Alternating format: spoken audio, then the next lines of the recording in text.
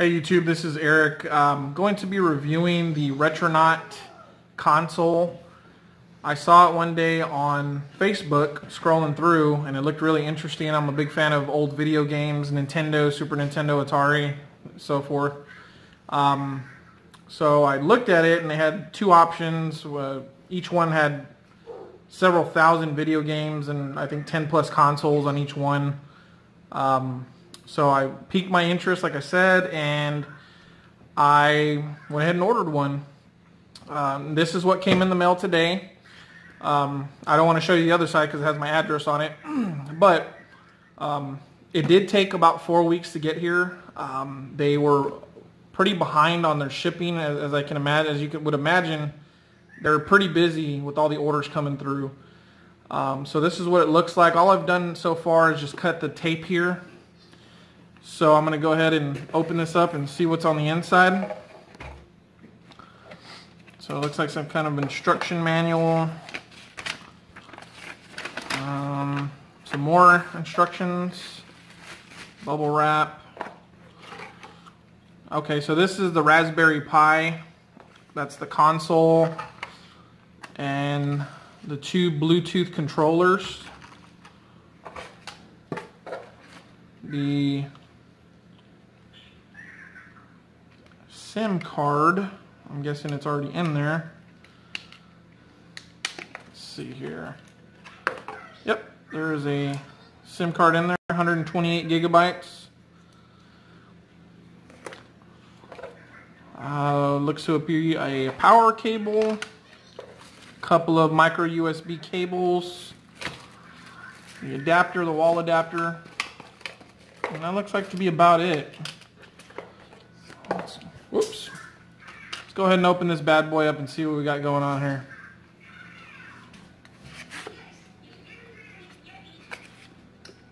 They put it in a really nice case I remember seeing on the website. And yep, there it is. It's got the Ethernet port, 4 USBs.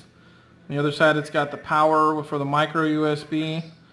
It's got the HDMI, 3.5 millimeter jack.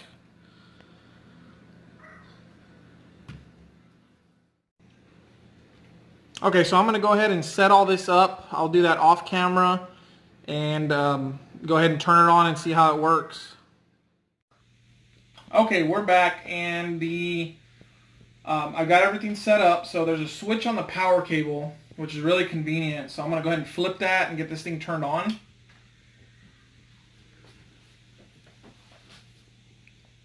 There we go. Okay, so I did skip the setup of the Bluetooth controllers. As a novice, it took me a while to get this going, but they did include some instructions, and if you follow the instructions like you're supposed to, you shouldn't have any problems, especially if you're messing with ROMs and programming, things like that. So here we go. It's getting started here. The lightning bolt up in the corner tells you that the remote is talking to the system here. So once you get it set up initially with the Bluetooth controllers, if you hold down A while it's starting, then you shouldn't have any problems. So here on this main screen, you have all the different systems. Dreamcast, Game Boy, Game Boy Advance, Game Boy Color, Sega Master System, so on and so forth.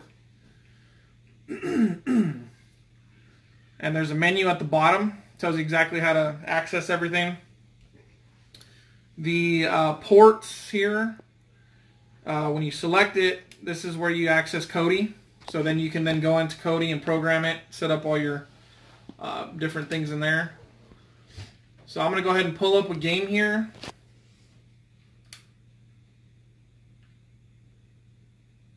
And just show you how the gameplay is. It works pretty flawlessly. There's not a whole lot of lag. It just kind of goes with the way I'm pressing it. Much better than playing on a ROM on a cell phone or anything like that. I'm going to go ahead and look for Super Mario Brothers, which is one of my favorite games. This is the Super Nintendo version, so it should be Super Mario World, I believe.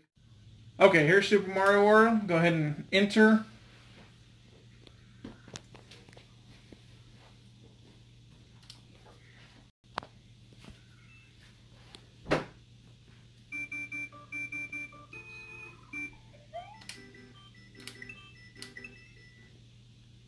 And there you have it. It starts up nicely.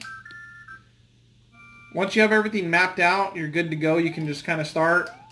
The sound works great. The gameplay is pretty flawless. Works well. The controller, I'm actually really impressed with the controller and the functionality of it, how it works. It feels very similar to a Super Nintendo remote control, at least from my memory. So I'm going to go ahead and get out of here and go to a different game, go to a different system. Once you're in a particular system, if you just hit left or right, it'll go to the next gaming system. This is the deluxe version, so it does include the Dreamcast and the PlayStation games and MS-DOS, I believe. So this one does cost a little bit more, but it's well worth it. I'm going to look up Sega Master System here. There's a couple of games on here that I used to just love. Altered Beast being one of them. I'm going to go ahead and check this one and see if this one works okay. You'll get a screen like this on some of the games. If you do, just go down to Launch, and it'll launch the game.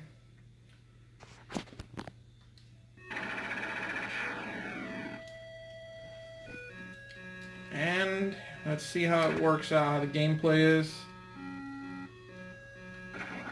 This is an 8-bit game, so it's a little slower, laggier, but the controls were working flawlessly.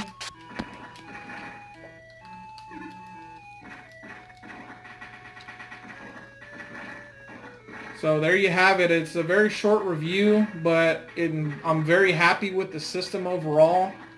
The customer support has actually been really good. They, like I said, it did take about a month to receive it, but now that I have it, I'm glad I waited and didn't make a big stink about it. For me, growing up, these were the systems that I played on, and it's hard to find these. And I'm not a good, I'm not good with computers and things like that, so it's hard for me to get ROMs, and I don't have time to do that. Set everything up, so with emulators. So this is a great alternative. It's worth the money, in my opinion, and I think you should check it out. It's well worth the money. Thank you.